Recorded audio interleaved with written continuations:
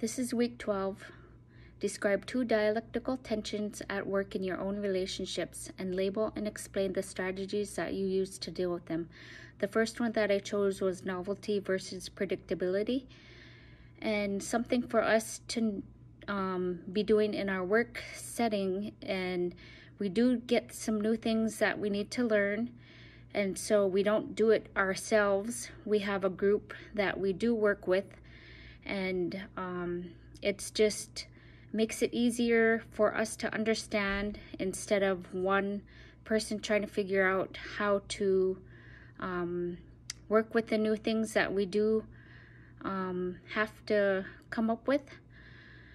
Predictability, we do some routines the same way every year, and that is something very easy. We all understand what needs to be done, how it needs to be done. And so if we get anybody new coming into the program, we just train them and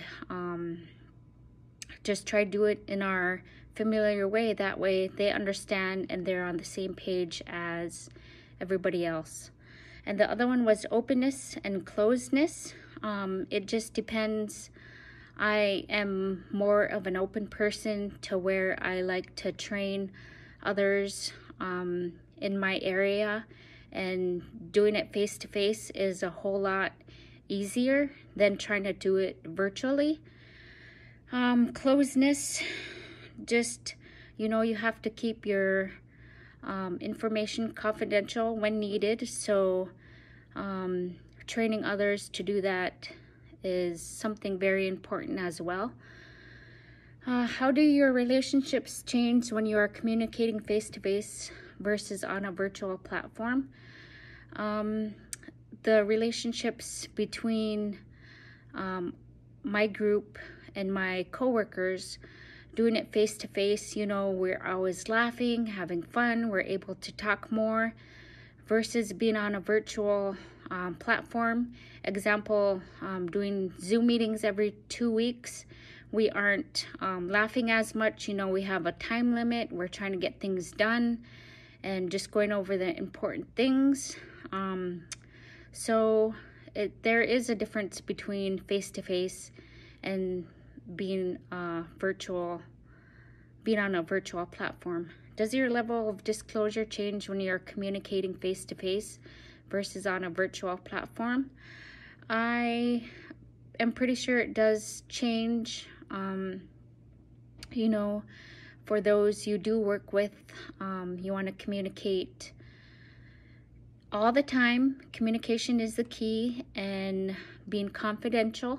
When you are face-to-face, I am more open and wanting to explain more things in person than on virtual. Just like I said before, being timed and having to go over things very quickly, it's